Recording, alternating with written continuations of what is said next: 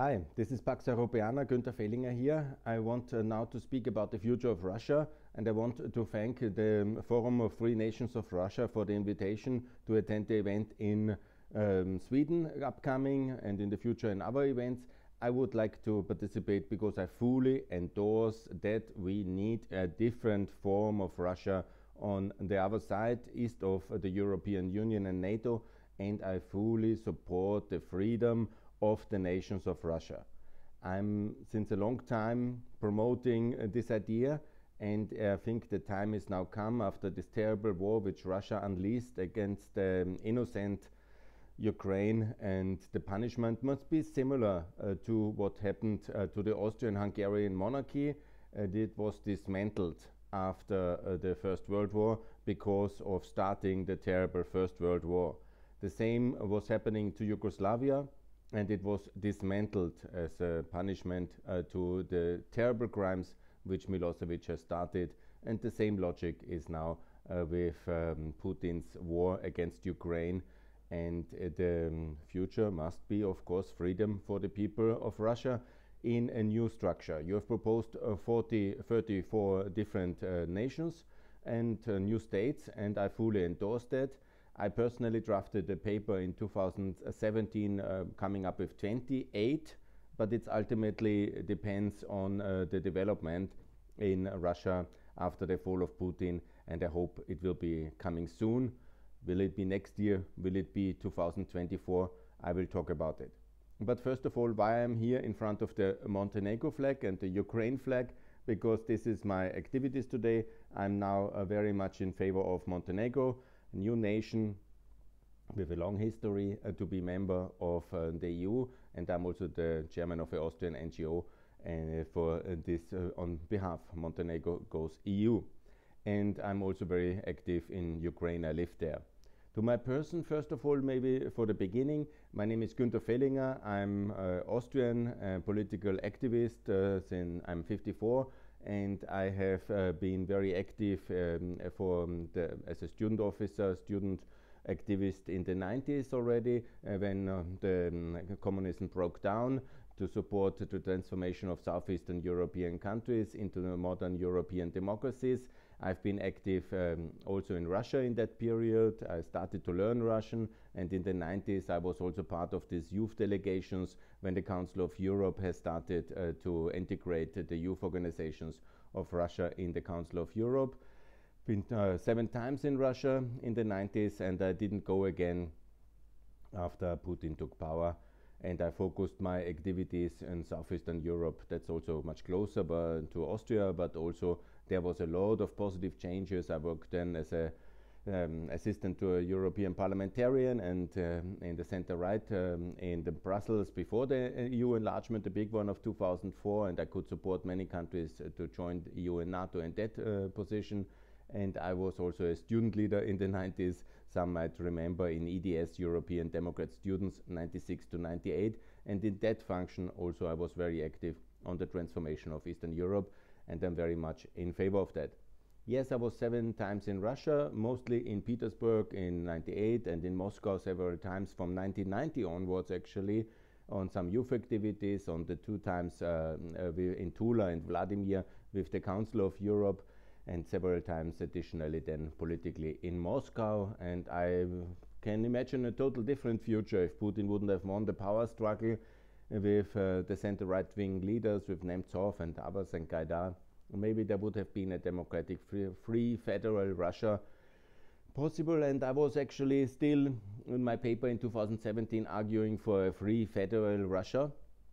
That means a kind of EU-style union of, or whatever, United States of America, United States of Russia, all this would have been possible. But with the criminal war in 2022, I changed my direction. And then I discovered on Twitter and Euromaidan Press the report about your activity, and I fully endorse it, because what is now necessary is the dismantlement and the de-recognition. I have the hashtag #XRussia on Twitter, #XRussia. I'm also for the end of Iran, by the way. I principally think that countries who do such crimes have lost the legitimacy to be recognized countries. It's very simple. If you commit so atrocious crimes like Russia has committed now, and also when you fail your own people, and let's never forget what they have done to Chechnya, because that's a very important dividing line, and also a big failure of the West. I will talk about it in a moment. So what we need to do, de-recognize Russia, and the next time there's an opportunity with the fall of Putin in 2024, that's what I believe will come, and I see it on the example of what happened in Yugoslavia. Terrible war against Kosovo, NATO intervention, Serbia lost the war in 99, they withdrew, then they had to fake the elections in September 2000, and they had to fake it so hard, so obviously, that the people made a revolution. 2024 is the next moment when Russia will have elections, the fifth elections, completely illegitimate, of Mr. Putin. He will win because he will do a lot of manipulation. Then it's the moment to make a revolution against him. And then when Russia, the centrifugal forces will be very high, it's time not to repeat the mistake of 1917 or of 1991 and of 94, when the West then was putting a lot of emphasis on unity of Russia. And this was very bad. In 1917, only 5 nations could escape Russia: Poland, the three Baltic states, Finland. In 1991, it was at least 14 nations who could escape. Belarus, they got very soon back again under Lukashenko. That was a terrible situation. But now then 94, it was also freedom of Chechnya already there. But Putin took it back because we didn't recognize Chechnya, because, it's so easy. And unfortunately, it's so easy to talk to one criminal at the top and make business. That's always the problem.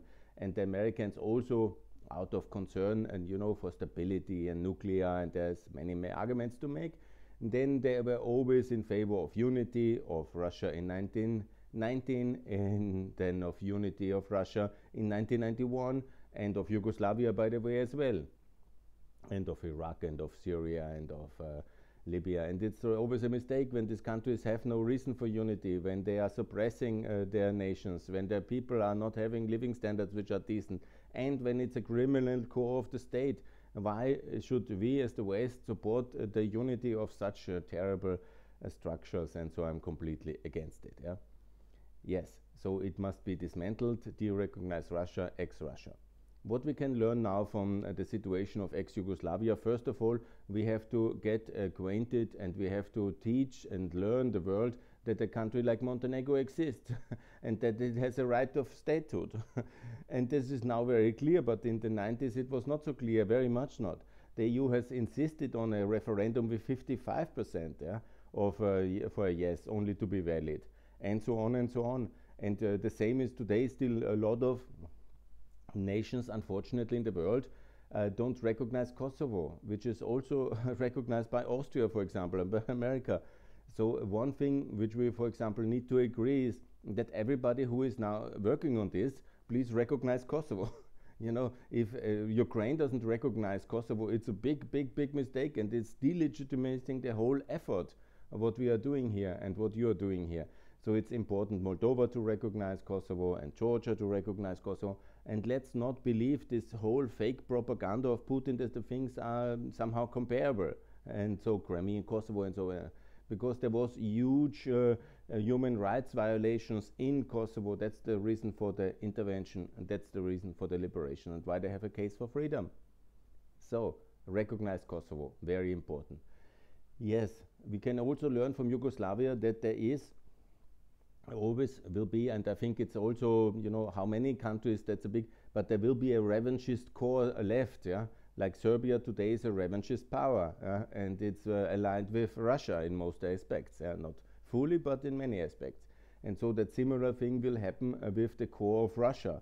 So we have to even much better prepare that the independence of the peripheral nations all around in the Far East, in the Caucasus, along the Volga, in the north of Russia is really sustainable. And therefore you need institutional support from the beginning. First of all, we need to teach the world that these nations like Komi, Karelia and Dagestan, that they exist and that they have a right for statehood. It's very important. Here come several important institutional issues which I want to raise. First of all, the Council of Europe. Now Russia, justified, is excluded. But it's important that all these new nations build liaison offices in Strasbourg to be represented Dagestan, at least with an NGO. Free Dagestan in Strasbourg. Very important, yeah?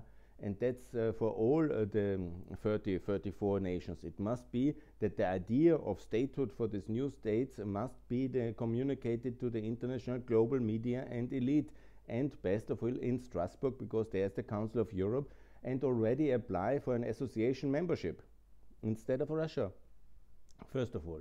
Secondly, also in Vienna, where the OSCE is, it must be clear that here in the Human Rights Commission, everybody here who works in that field must know that Karelia is a thing, that Komi is a thing, that Dagestan is a thing, that Buryatia is a thing, and it is a state, not just a thing.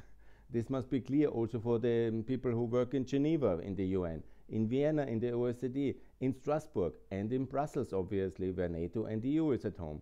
So here it is very clear that these concepts must be not with one big map, where all, even for me, it's very difficult to decipher all, and please communicate only in English.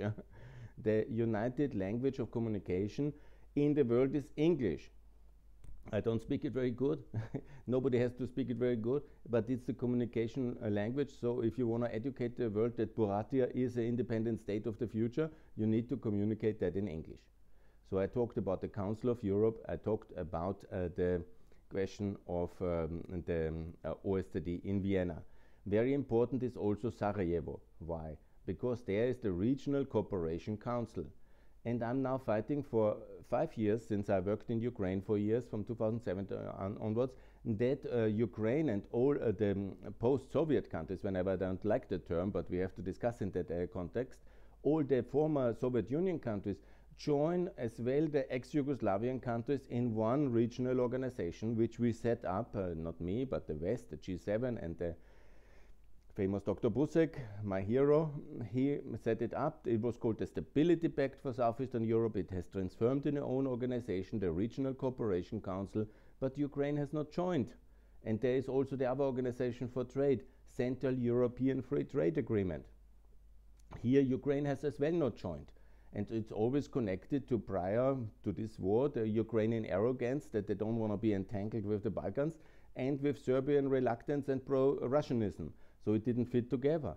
But it's both around the European periphery, and all these institutions are very important existing organizations in key sectors, in trade, in politics. Regional Cooperation Council, rcc.int, cefta.int, and they have about 20 sub-organizations for transport politics, for energy politics, for the rule of law, for the military, and so on and so on. And there are wonderful organizations like the Adriatic Charter for the military, the Transport Treaty of Southeastern Europe, and the rule of law organizations, and the police cooperation and military organization, and everything is basically there. And so the logic is, this existing infrastructure of regional sector, cross-party, cross-regional organizations is very important. Why? And now, first of all, that all the former ex-Soviet Union countries join them. And then the moment there is independence, the newly emerging countries from ex-Russia can join them as well. So then the infrastructure is there to Europeanize. And I'm talking, you know, the future is European regulatory alignment for all the countries which emerge out of Russia. Please don't take over any kind of Chinese standards or what Indian standards or whatever there is in the world out there, American standards. No, they must be technically, and this is very important because I'm also a technical assistance expert. Yeah, you need to align regulatory, technical standards, product standards, and that's really very important because it covers basically every aspect of human life and of economy. And this is very important, align with European standards in transport, infrastructure, energy, rule of law, etc., etc. For this you need help.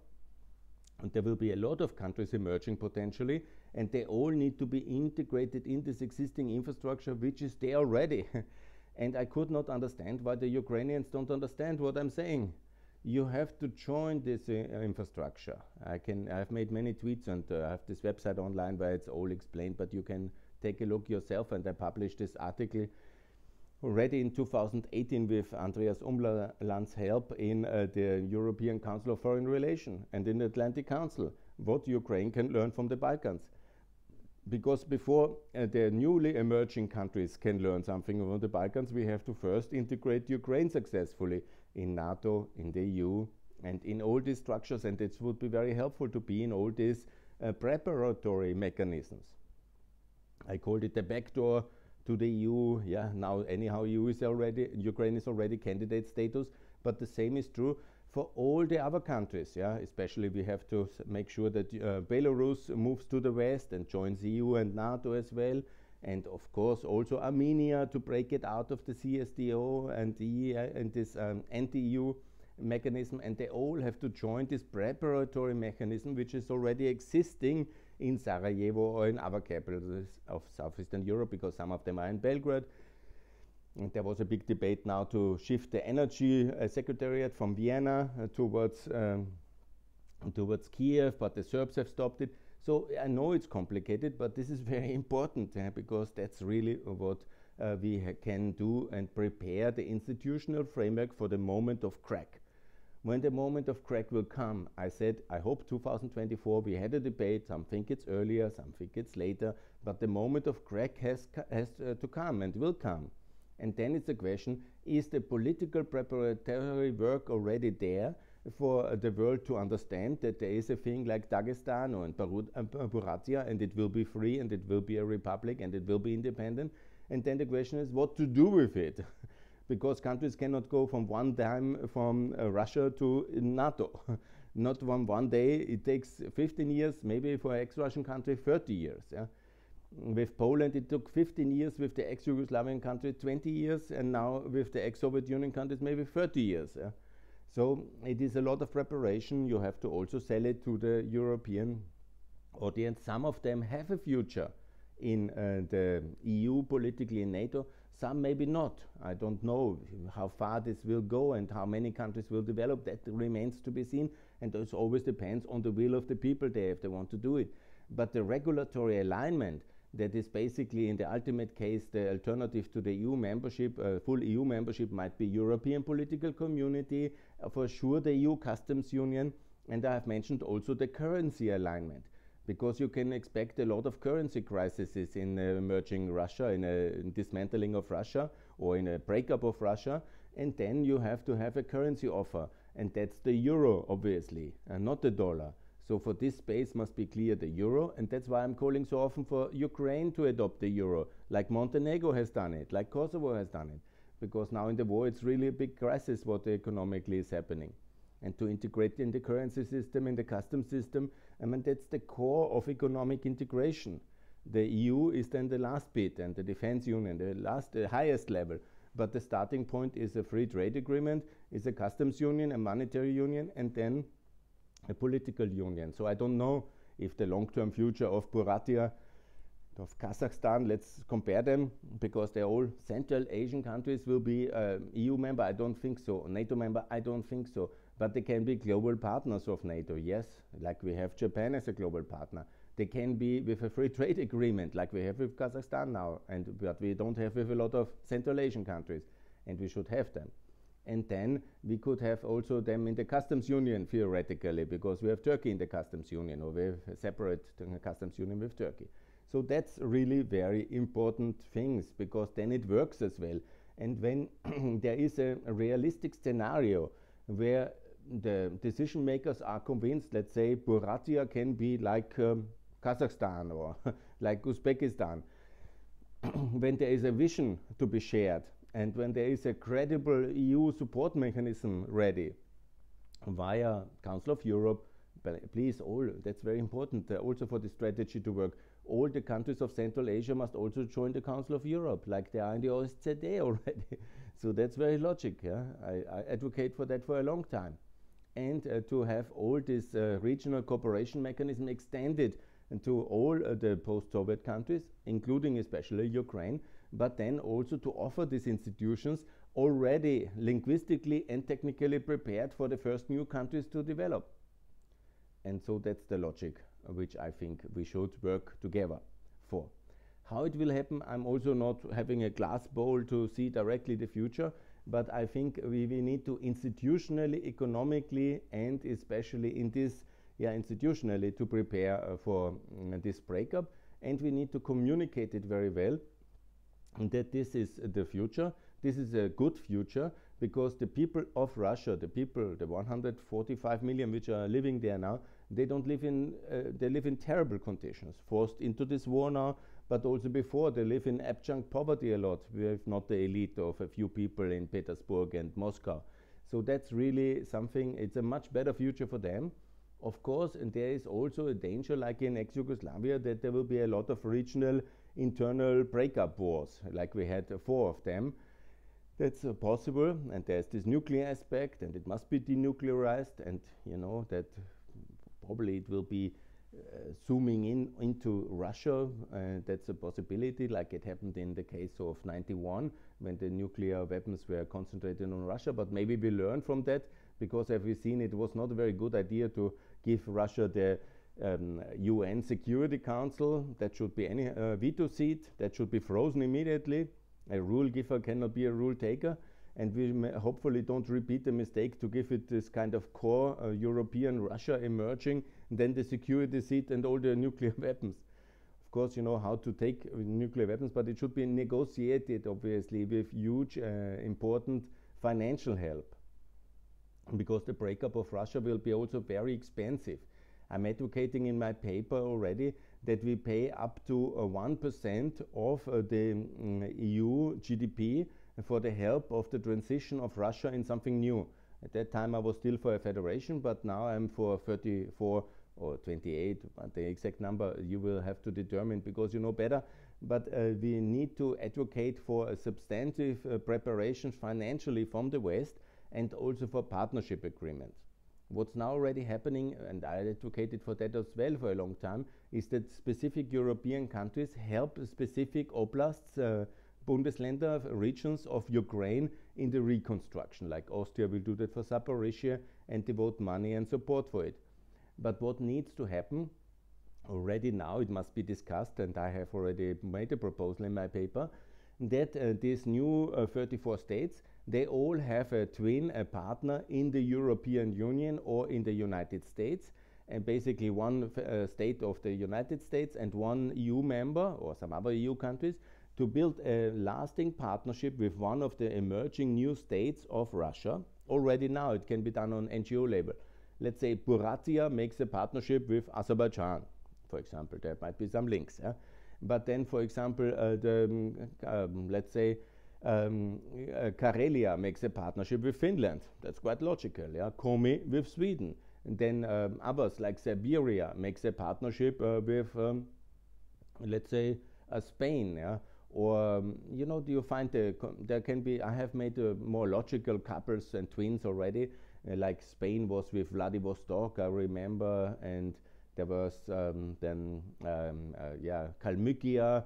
I partnered with, it was Albania, no? I don't remember exactly all the, because now I make the video without a written script.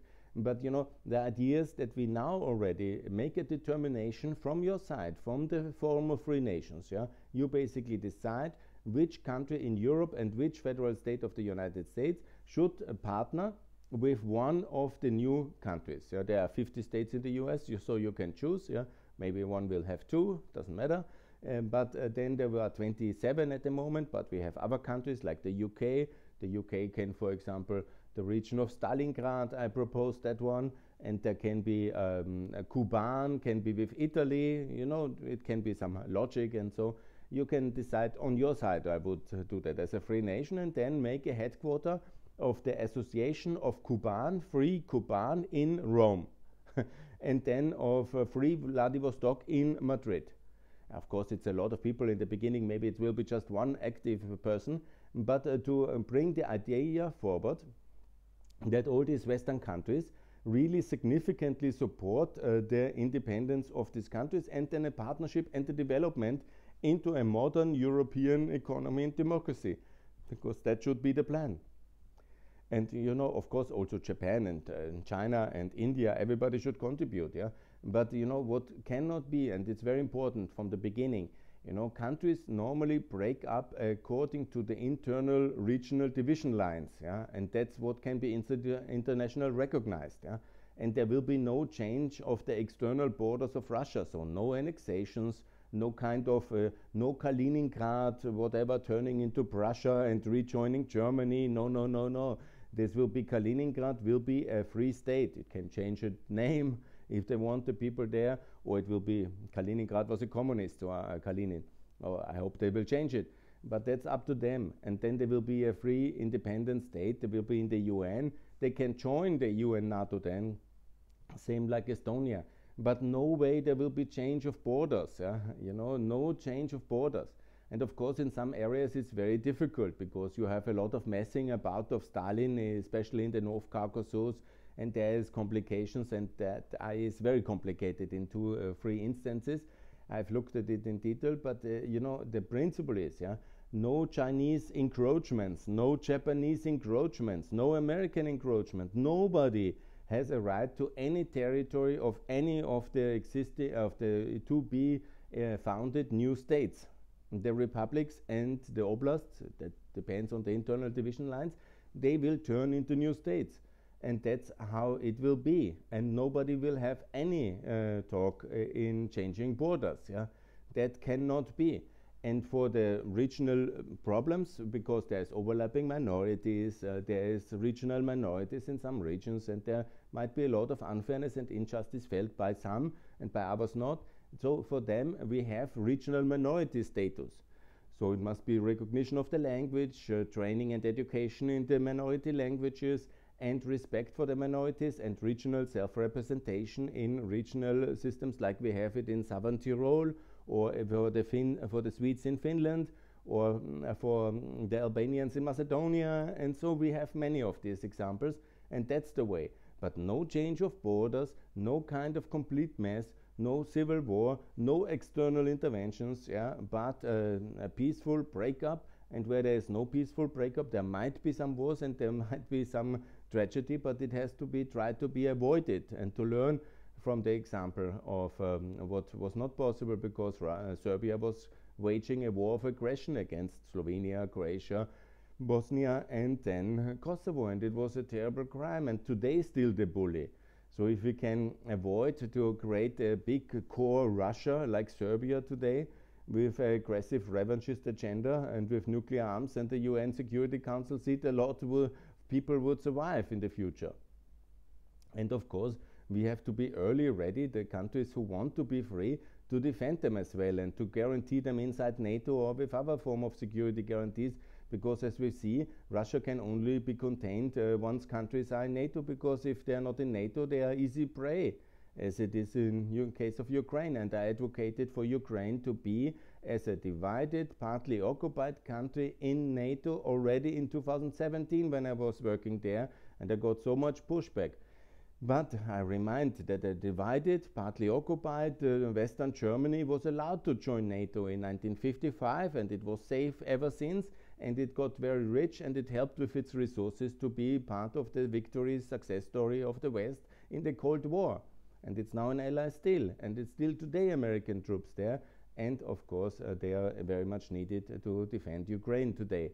So NATO integration for new countries should be not off the agenda. On the contrary, when they want, yeah, they can and they will. And that's, of course, I think, the good way forward.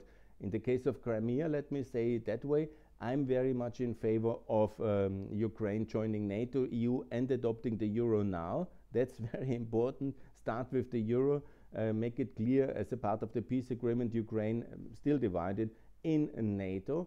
And then to have also unification possible by basically Crimea then voting to join NATO, EU, Euro, Ukraine in a future of freedom, because they will then have the choice to either whatever be an independent country or rejoin. That will be the only possible, of course in Donbass as well, where the option of unification with Ukraine will be on the table, because they are legally part of Ukraine, and that is what I always call on Twitter the military, not the military option for unification, but the politically, like in the case of Germany. Yes, That's for Ukraine. And I think I covered most of the issues. It's half an hour video. I want to say your work is excellent, and that's my contribution to this work.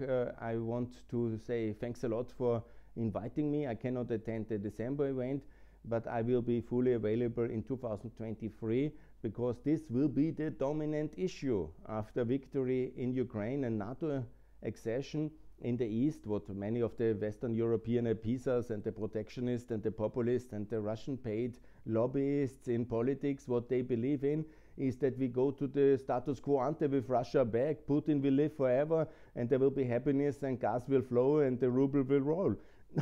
No, it will not be like this. It will be a big crisis. And the concept you're developing is to avoid, or to at least manage, the crisis of the breakup of Russia in a decent way. That's why your work is so important, and that's why your work deserves a lot of international attention, because if we can manage a more peaceful dissolution of Russia into somehow a peaceful area of prosperity based on European values, democracy and standards, like it was now possible after the war in Yugoslavia, and mostly it has completed. Process is still going on, but let's not forget Slovenia, Croatia is already in NATO and in EU. That's a big, out of 7 countries, 2 fully integrated. They have the euro now, Croatia. They will join Schengen. That's really good. And you have also then Montenegro, Macedonia already in NATO as well, on the way to the EU. That's really very good. And you just need to recognize Kosovo fully, especially Ukraine. That would be so important and so good. And then Bosnia, of course, both in NATO, and then it's only Serbia which is the problem, but nevertheless economically it's also pegged to the euro, and it's very highly dependent and integrated in the European economy. So situation is more or less fine, and if we can achieve something like that for the post-Russian space, for ex-Russia, that would be wonderful. And the less border conflicts, the less civil war situations, and the less crisis, the better, obviously, and the less costly for Europe and the European taxpayers. But we need to be mentally prepared, and if we have a decent concept how to structure everything, how to divide themselves, basically, how the falling apart Russian Federation can be put into an existing decent framework of policy making, then I think many of the conflicts will simply not take place, and it's much better for the people. Much more people will be alive. And let's never forget, we are really talking about life and death questions, because if the people would have heard, listened to me, and not just me, Poroshenko especially, to have Ukraine still divided, but in NATO, EU and the euro in that time, in 2017, all this terrible war with its now plus 150,000 deaths and 2 trillion costs, they would have been avoided. So policy really is a question of matter of life and death. So your work is very important. The better you can prepare yourself on these institutional issues and communicate to the world that this is the future of ex-Russia, and that we are getting acquainted to the future of ex-Russia mentally, and to all these names from Komi, Karelia, from Yakutsk and from Buryatia, from Amur to Dagestan, Chechnya, to also many, I don't know all the names by heart myself, but that Siberia, Ural, I can say more. Now what else can I say? Komi, I mentioned, Karelia, Königsberg, and then I have, what else on the agenda? Chechnya, Dagestan, Ingushetia, Circassia, Alania, and of course Kuban, and all these places will be free, and so will be of course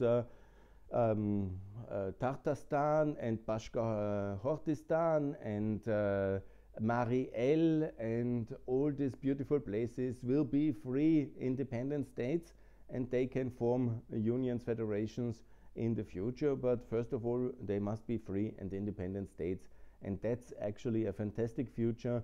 And if we can prepare this debate good, and that is absolutely necessary, and it will be a very good period for the world to have all the people and the resources, and the end of this constant threat east of Europe.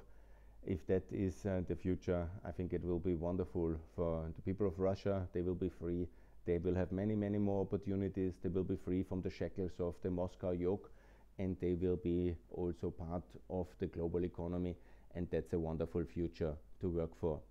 I wish you thanks and good luck for all your deliberation and the important work you're doing.